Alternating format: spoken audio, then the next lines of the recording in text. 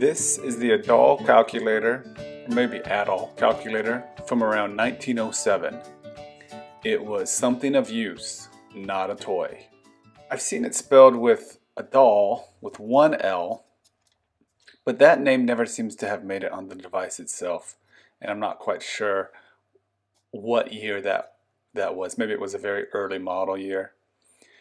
Some sources say it was also spelled Adall with two D's and two L's, but that seems to have come from Ernst Martin, and he also got the date wrong. It sold for 10 shillings 6 pence in 1907, but 5 years later could be found even cheaper. The name Adall comes from the first two initials of its inventors, Armand Dreyfus and Alfred Levy. Although calling them inventors is probably incorrect. The original inventor of this type of device was a gentleman named Egrich. He made a bunch of similar devices, but he never patented them. The only patent he had was from a Pascaline type device from before he changed his name. If you want to know as much as can be known about these devices, check out William Denz's website and articles. I'll leave a link in the description. There was also the RSB Universal, also known as the Adall II. It used the same large disc as the Adall, but its relationship between its maker, Rudolf Schade, and Adall is still rather unknown. Again, check out Denz's website for the details. The Adall is very light, made from stamped tin, and it has a very simple carry.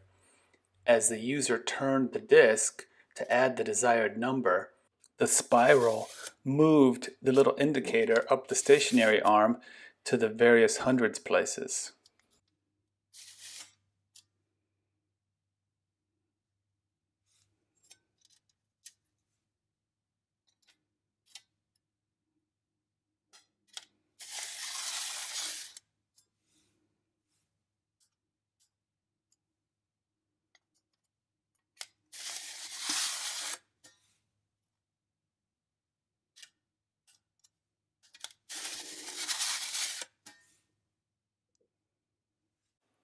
You didn't have to move the machine in reverse to clear it.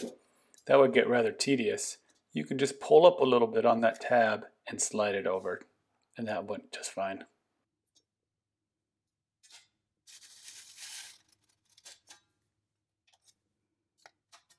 Subtraction was not accomplished by moving it in reverse. Instead, you'd take the big number on the middle ring. If I want to go 25 minus 10, I move it to the 10, and then 15 shows up as the answer.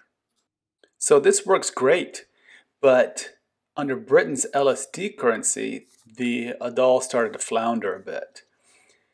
So every Adall came with this little table, which could convert shillings to pence. So if a user wanted to add 12 shillings 7 pence to 13 shillings 6 pence, first he would consult the chart. 12 shillings 7 pence converted to 151 pence. So he would add that first.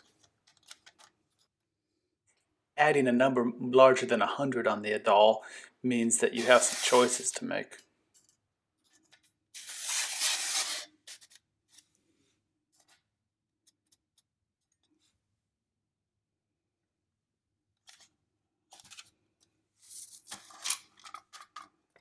Next, he would look up 13 shillings 6 pence to find 162 pence. So now he adds that, or she.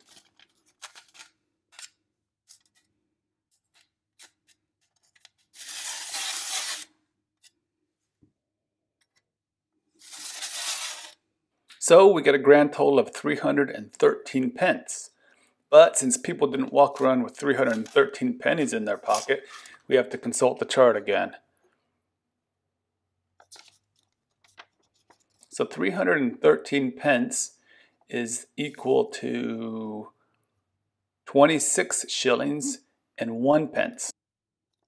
That's not the best total either, because 26 shillings is quite a bit for someone to carry in their pocket. The real answer is more like £1, 6 shillings, 1 pence, which is not on the table. The Adall seems kind of pigeonholed into a currency it wasn't really designed for. The British calculator was an adding machine specifically designed for the LSD system, and it could handle this problem no problem.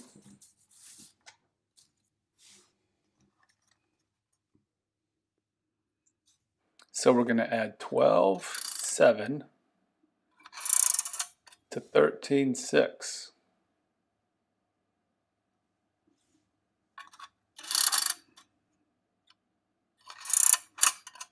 And there's our answer, £1, 6 shilling, 1 pence.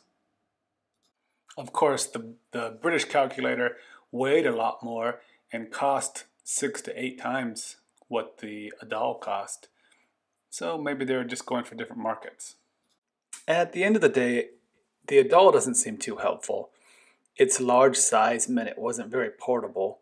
Plus, who'd want to refer to a table all the time merely just to add some currency?